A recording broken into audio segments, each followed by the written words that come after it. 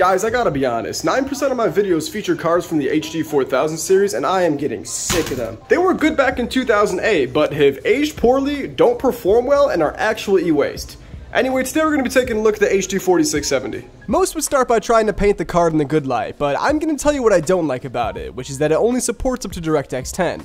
See, I was raised in an era where DirectX 12 was the gold standard that every card supported, but back in the early 2000s, they were switching these things out every year or so. The problem with the 4000 series is that it released a year before DirectX 11 came out and only supports up to DirectX 10, and since most modern games only support DX 11 and 12, this card has been outdated for a long time. The upside to these older cards is that they're cheap and you can really overclock them. Like, you can overclock newer cards, but they have far too many failsafes to make it not dangerous, and that's no fun, so I like cranking these to the max instead. The 4670 was released as a mid-range card and wasn't anything special. It served its purpose and had its place in the market, but it didn't exactly leave its mark on GPU history. It was just your run-of-the-mill card that you would upgrade from after about 5 years. This is where things get a bit more complicated, as it actually had a couple different versions. So, the original standard 4670 by ATI had half a gig of VRAM, but for some reason they decided to release a 4670 X2 that had 2 gigs of VRAM and 2 of these RV730 processors on a single PCB. See, that's a cool concept, but in reality you're getting 2 mid-range processors with enthusiast level pricing. This Newegg review accurately sums it up as a waste of money that's worse than the 4770 that also costs much less. It only really existed because it had 4 DVI ports and could power 4 monitors, except it could barely even do that.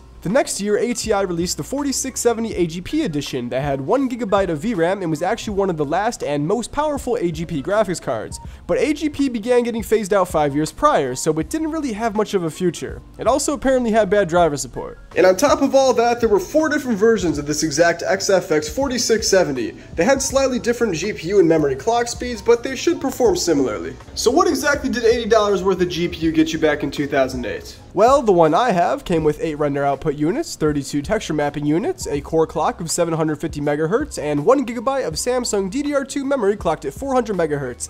Yeah, there's not a lot to work with there. After cleaning the card up, I threw it in my test system with 16GB of RAM and an i3-4130. Driver installation in Windows 7 went without a hitch, so I decided to test a few different games. The first game I tried running was GTA 5, which is like the gold standard for graphics card benchmarks on YouTube.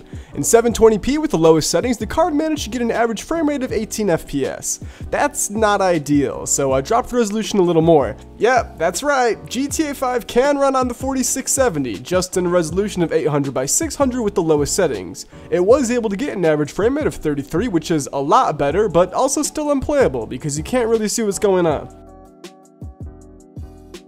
The next game was CSGO, which unsurprisingly performed a lot better. It was stable at about 40 FPS and 720p with the lowest settings, and because of this, I decided to try out 1080p. Now, this wasn't a good idea because after this, my capture card stopped working in resolutions higher than 1280 by 720. I ended up recording it on my phone, but you're not really missing out on much because anything higher doesn't run too well on this card.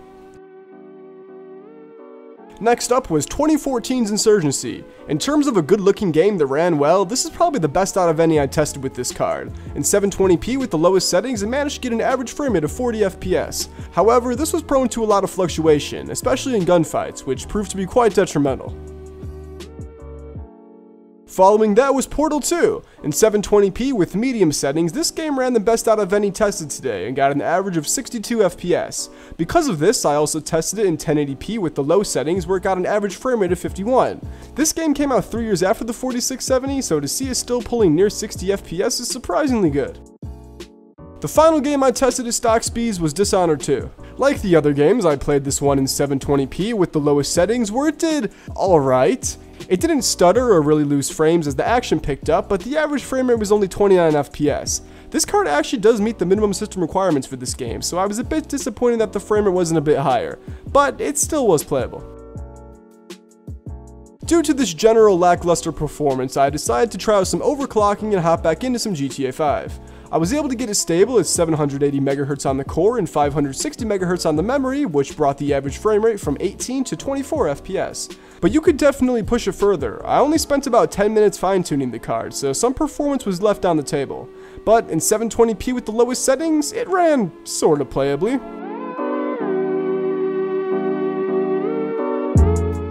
Now, the games I tested did all release a few years after the 4670, which does mean that the card was a little bit out of its comfort zone. But it honestly held up pretty well, especially considering that it has long surpassed its life expectancy. On a side note, I'd like some capture card recommendations. I bought this one because I had DVI, which I need for these older graphics cards, but its usage has been pretty hit or miss. Regardless, that just about wraps up the video. Consider leaving a like, commenting, or even subscribing because it genuinely helps me out.